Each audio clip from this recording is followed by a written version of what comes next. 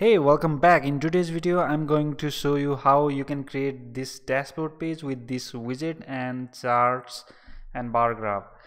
So when you install Filament admin, you will get a simple two static widgets which you can get rid of it by first creating a file, a page inside your Filament pages and dashboard. Just create a new page, make sure it extends this class. So we have new dashboard class, and here just leave it for now. You can add whatever you want.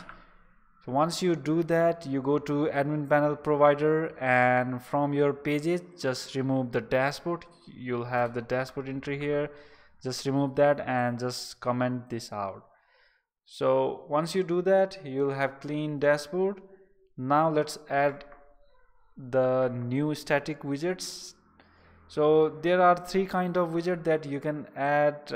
It is first one is the summary of the stats widget, second one the charts, and third the table. So first we'll go ahead and create a stats. For that you just go here, just create a new stat overview widget and just put in these things. Just copy over these and you'll get these. Let me show you my stats widget, stats overview. So here I have three cards. First one is showing the order for today, total orders and total products. So I'm simply making this query to orders table to get total count, order count and product count. How easy is that? By doing that, you just have this. And to create this chart, you will have to create a chart model by this command, make filament widget, name your chart widget and just pass this option. Once you do that, you'll have a simple class with these methods. Let me show you my order chart. So this will display the information about order this month. So you'll have this get data method and get type. So get type will tell you what kind of graph you want to create. I'm telling line graph. And for data, it's quite simple. You just need one package.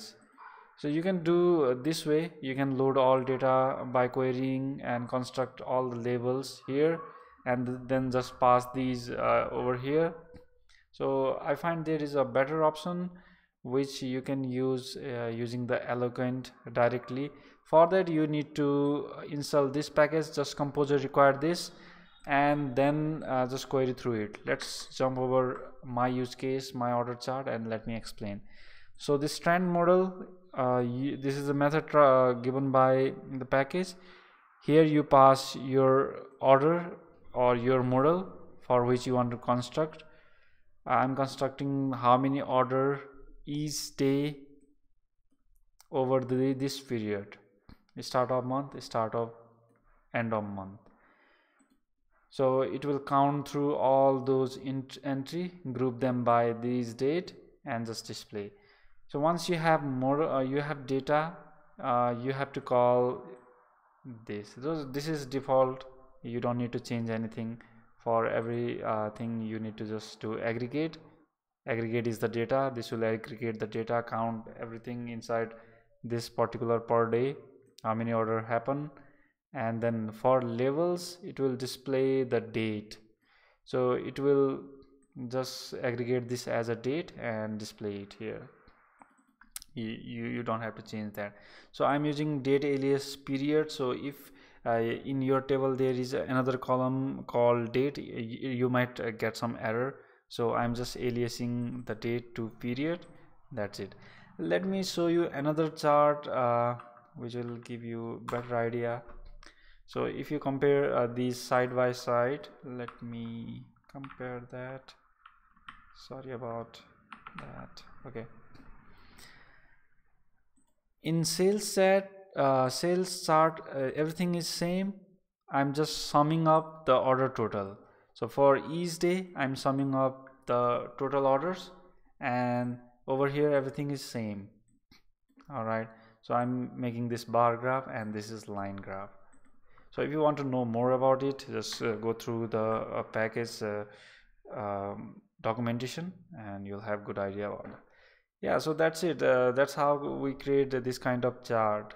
Hope you find this video helpful. I will see you in the another video. Take care. Bye.